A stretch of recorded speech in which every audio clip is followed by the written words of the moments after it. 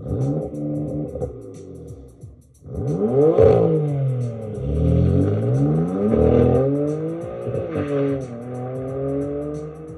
guys, before we get started on today's project, I just wanted to let you know about something new with the channel. Some of you may have heard of Patreon, but I have just joined that recently as another way for you guys to connect and show your support for this channel. Hopefully one of these videos along the way over the last couple of years that I've been doing this has been helpful to you. So with Patreon, I'm introducing a way for you to financially support this channel as well as gain extra insights and behind the scenes extra content and early footage of things I release on there before they go to YouTube. Also, all the content that I put on there will be ad-free, so you don't have to click through any ads. Thank you guys for continuing to subscribe and watch the channel and be supportive. On with the show. All right, I decided on my next project for the Boxster, I am going to get the wheels refinished. So I'm going to actually paint them myself with the help of a guy that I met on Facebook who has just done his himself. I'm going to learn the process as I go, but the first step is going to be to take the wheels off. I just want to show you a quick before. So these are the wheels before. You can tell they're not terrible, but obviously have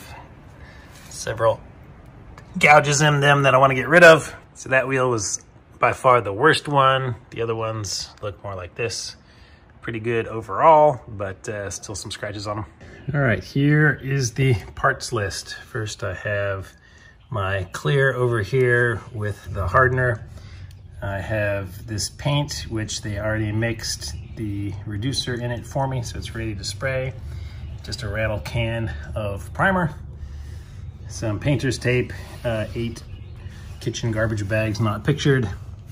And here are the part numbers from Napa, in case you're interested in the exact parts. So the grand total, just add 10 bucks approximately to this, so 115 bucks. So first step is going to take them off, and I'm going to take them to somebody locally here in town to sandblast them for me because I don't have that equipment. He's going to charge me 40 bucks a wheel, so you know, 160 bucks, not too bad, to get them really cleaned up and save me a lot of sanding.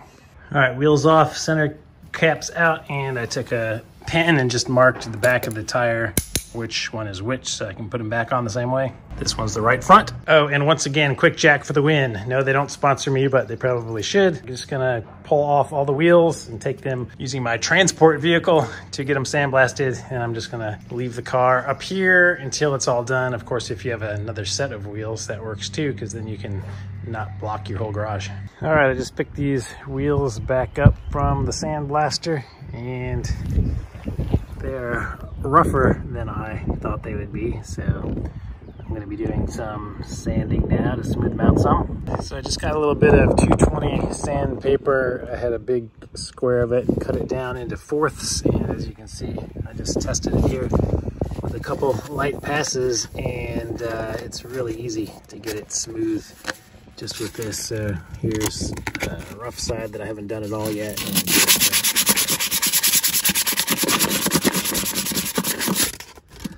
All it takes is that, and it's already really smooth enough for painting. So I'm just gonna take the sandpaper and touch it up.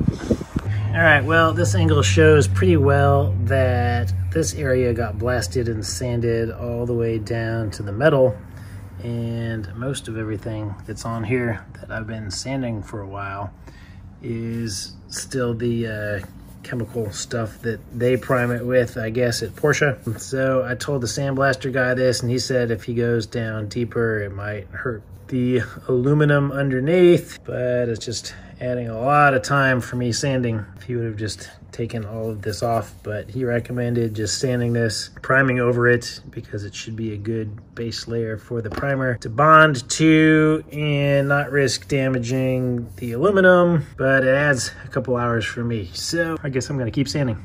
Also, according to all of these guys, they say that I probably don't even need to sand this because the primer and top coat and everything will fill all of this in and be smooth. So I'm not sanding it completely flat, but I am at least going over it one pass so it looks like this instead of like this.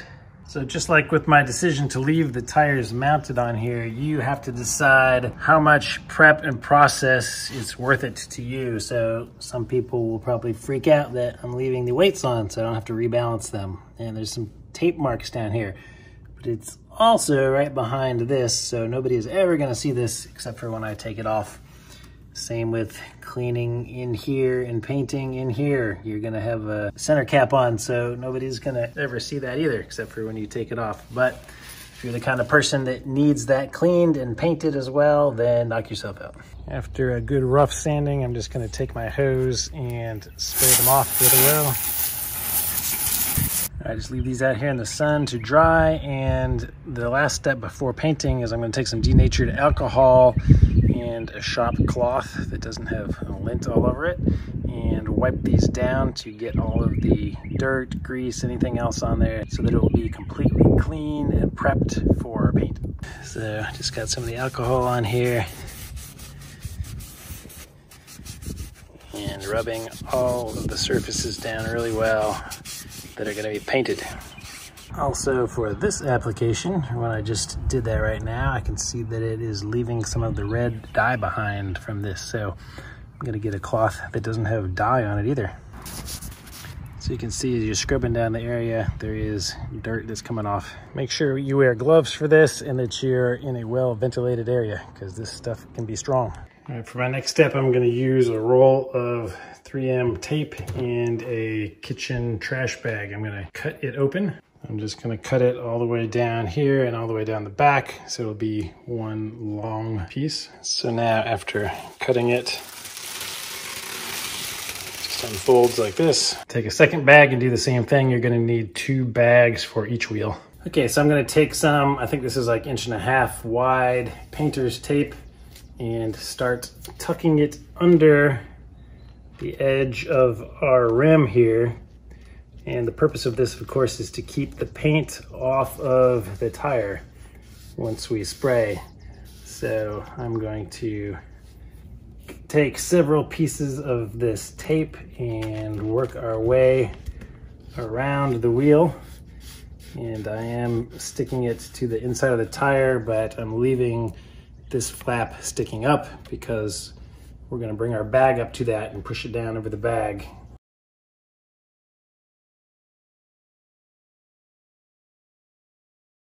All right, now you can see the tape all the way around. I'm going to take the bag that we just cut open and go around the edge, start attaching our tape.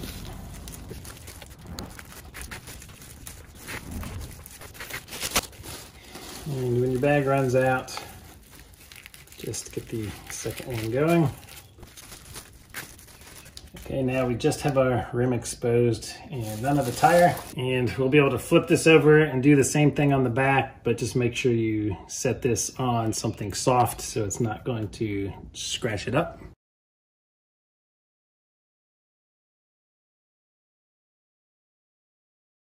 All right, it's all sealed up. Obviously the back side is much less important because you're never gonna see any overspray back there. So I'd actually recommend starting with the back side instead of the front side like I did, so you can get some practice with it. Don't forget to cover up the valve stem, and it's ready for painting now. All right, this is the primer that I bought from Napa's paint department. All right, I've got the wheel out in a nice ventilated area. Make sure you shake this up really well. They put this on a shaker for me when I bought it, so it would be shaken up really well. So at this point, I'm just following the instructions on the can, holding it 6 to 9 inches away. And I'm gonna do nice smooth arcs. I'm gonna practice on the inside though, just so I can see how this can sprays.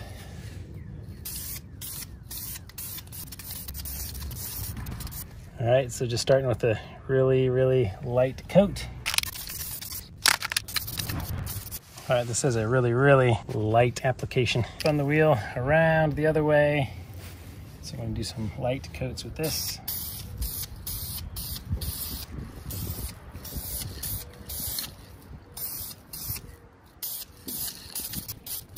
All right, after letting it sit for 5 or 10 minutes to dry on the first coat a little bit, I'm gonna go back with a second coat. I gave them all at least 3 good coats, and I still have at least a quarter or more of the can left. But we are primed, and we're gonna let them dry overnight and then take them for paint.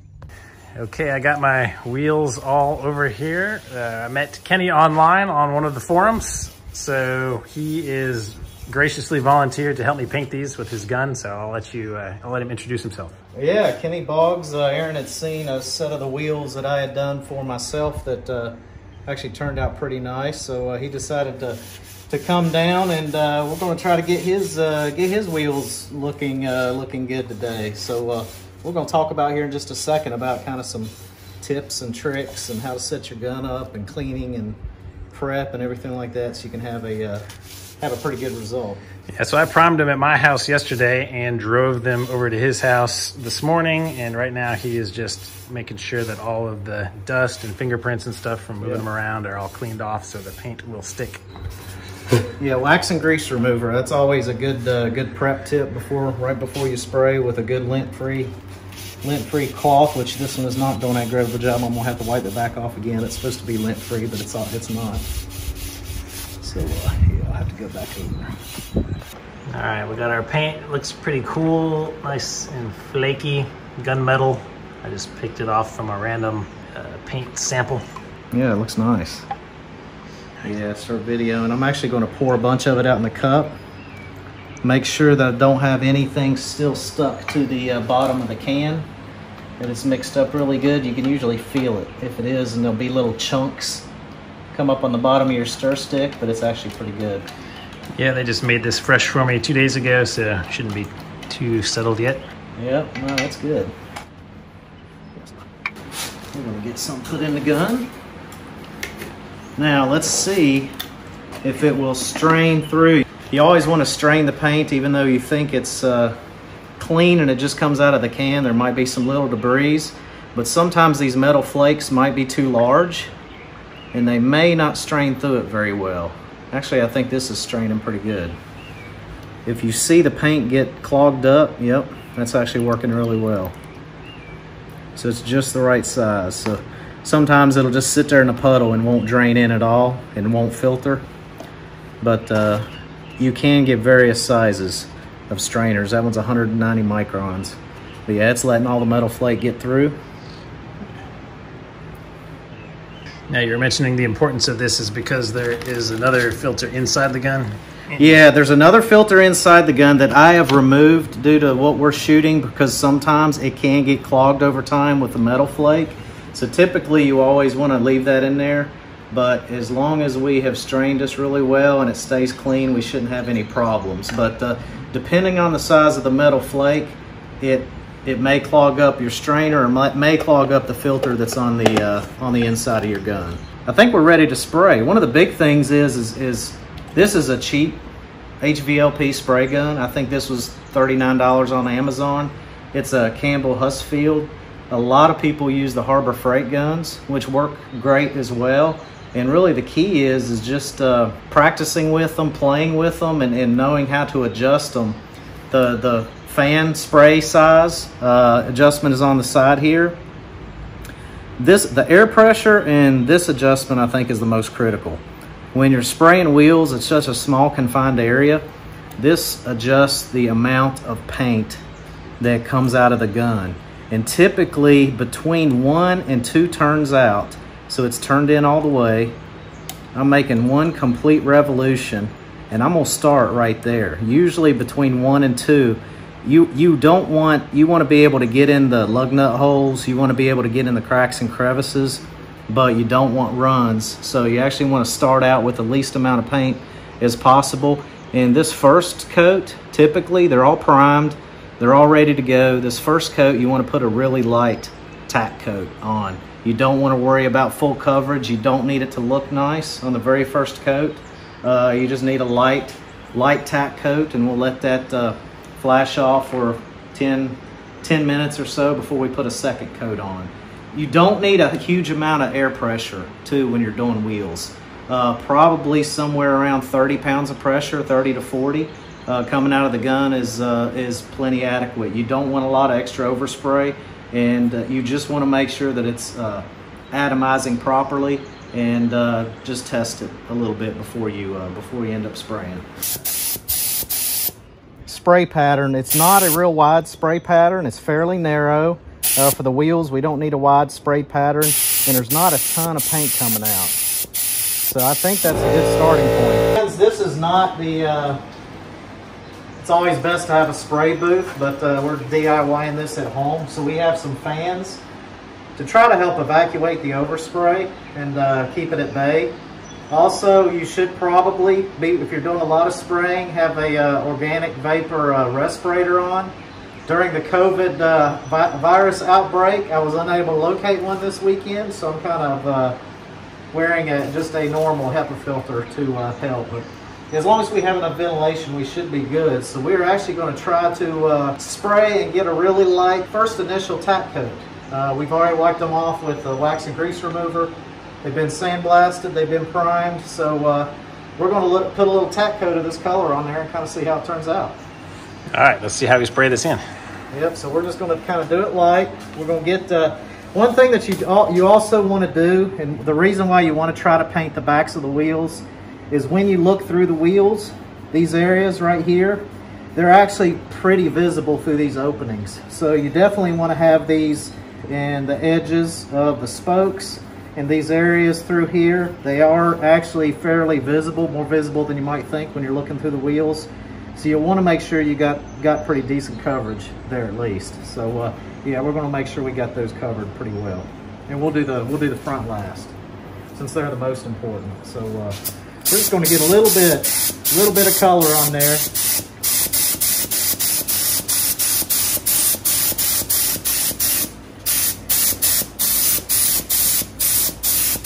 Definitely not a lot of paint. We're not worried about getting a huge amount of coverage. We just need a little bit of a light tack coat, and you don't want any runs.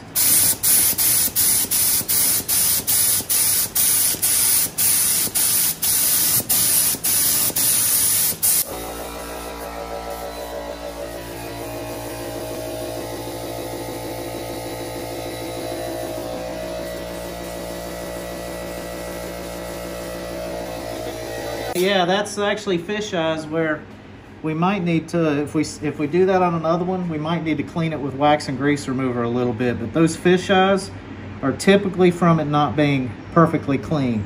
The good thing is, and while we do this side first, it's not going to be visible at all. The good thing. So we're going to make sure that the fronts are absolutely clean and perfect.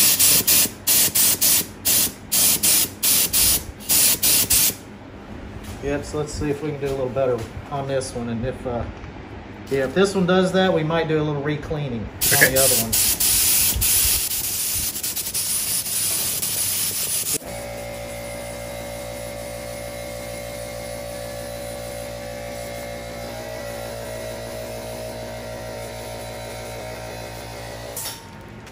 One thing that I'm probably going to start doing, since we've got some fish eyes, and I'll definitely do it on the front, in addition to some extra cleaning. See where I did a lot lighter coat of paint here? I didn't get much coverage, but that's one of the things you always want to try to do. I put it on a little too heavy on the backs, but an extra light coverage, and when that tacks up, the next coat should be much smoother. If I would have put it on heavier, you would see I would have got more fish eyes. So that's where it's good to experiment.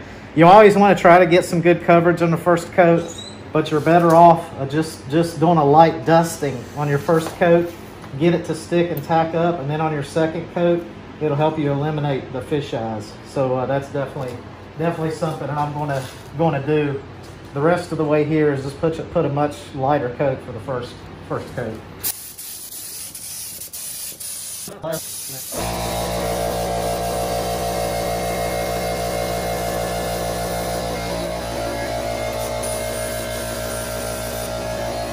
All right, on the second coat, those fish eyes pretty much went away completely. So on the front, we're gonna do even lighter coats, and hopefully they don't come up at all.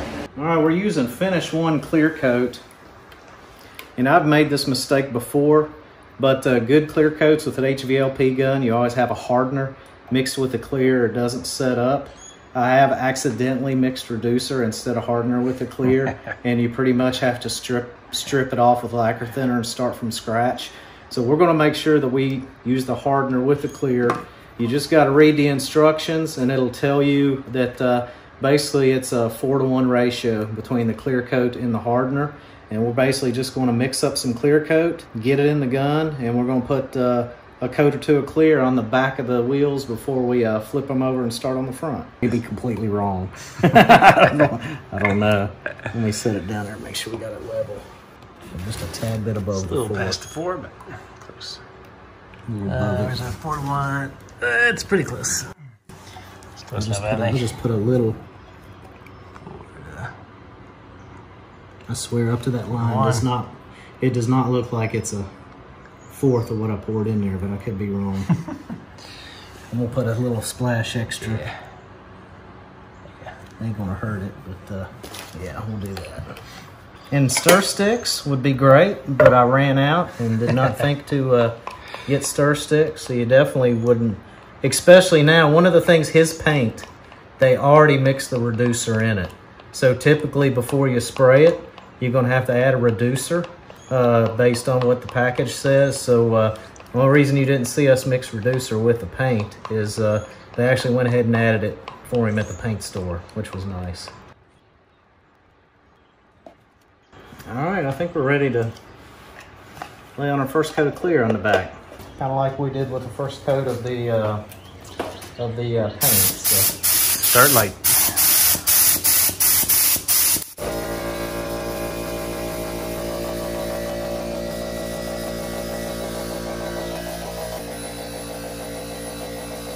So we got 2 coats of clear on the backs. So that's our practice side.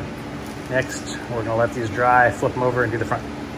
All right, we flipped the wheels over, and one of them, my paint stopped sticking very well in one area, so we did a little note card trick. Just tuck them in the rims there, and it will seal it, so the rest of them are good. Here is our before. Turn to where there is not a lot of paint coming out right now for this first coat. We're just gonna do a really, really light dusting. So I've got it one turned out. We've already cleaned them really good with wax and grease remover. The troublesome spot is where you really want your paint turned down, is trying to get in the lug nut holes without getting runs around them. So that's where we're going to try to see if we can get some color in there without getting a run. Like I said, just light coats. We're going to have to do some layers. Might even need to adjust your fan control, so we're going to have to get some light coats. Don't try to get much on the very first try.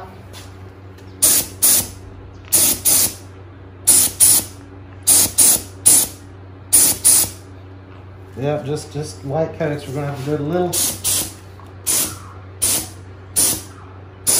little bit at a time because you don't want any runs.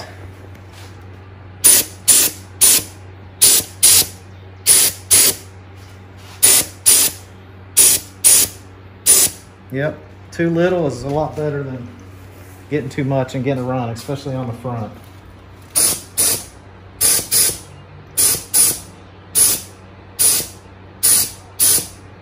So we're just gonna do a light dusting on our first coat just to get something, some real light color on there. So we're not gonna go heavy, just something really light. Oh, our note cards trick is not gonna work. We'll leave that one in place. See if it works.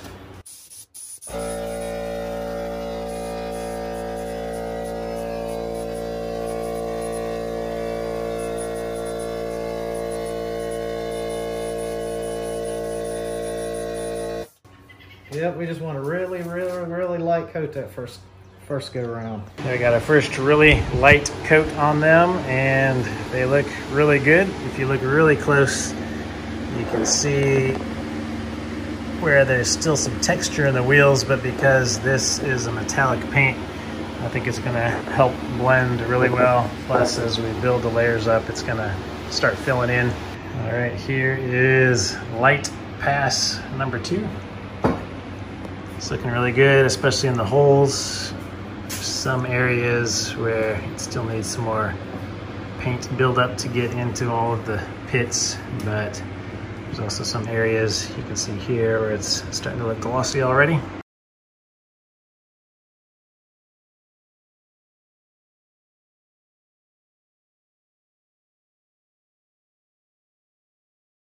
Yeah, no, I think every coat that we do is looking better and better. I'm going a little bit heavier each coat that we do to kind of fill in some cracks and crevices left from the sandblasting. So that is third coat? Yep, that was coat number 3. Yeah, that's coat number 3, and we're going to go a little bit heavier. We might need another coat or two before we start clearing them, but they're starting to look really good now. So you adjusted the dial on the paint gun that time, opened it up a little more? Yeah, I opened the paint gun, the dial on the paint gun about 1.5 turns out, so I'm putting a little bit heavier coats on now. So it's starting to fill in the rough imperfections from the sandblasting a little better. So it's not quite glossy yet, but one or two more coats and we'll be there. Yep, coat number 4. It's getting better and better. Nice shine to it already with clear. It's gonna put it over the top. All right, we went with 5 coats and we used almost the entire quart. There's just a tiny bit left, but we are ready for clear coat now. So we're gonna do a really thin layer again for the first one.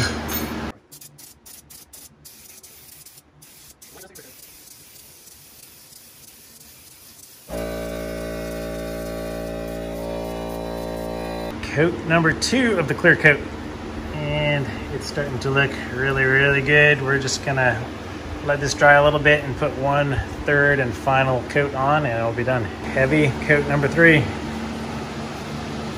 Oh yeah. All right, after you're all done, you deserve a Bob Marley. So I can't thank Kenny enough and his wife for making me this fantastic drink after completing our painting. Got them back home, big reveal time.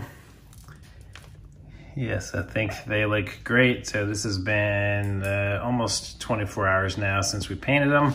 And of course they are super dry and ready to put it back on the car. So when you look close up in mine, you can really see the sandblasting mark where I didn't take the time to sand them out all the way, but I actually kind of like it because from a distance, it kind of adds to the look of them a little bit. It's at least uniform and makes it look like it was intentional. And I guess it's kind of obvious, but now if you haven't seen the ceramic coating video, here's a link to it. You can go check it out. And if you're using your stock center caps, I would also suggest taping off the crest and painting these as well to match your wheels. Here is the grand reveal. So they look on the car now. I really like it. Let me know what you guys think. If you like this color, if you prefer a different color. If you guys want to chat about it, discuss it, have any questions, please check out my Patreon page. I have a link to that in the description. As always, I hope this was helpful and I'll see you next time.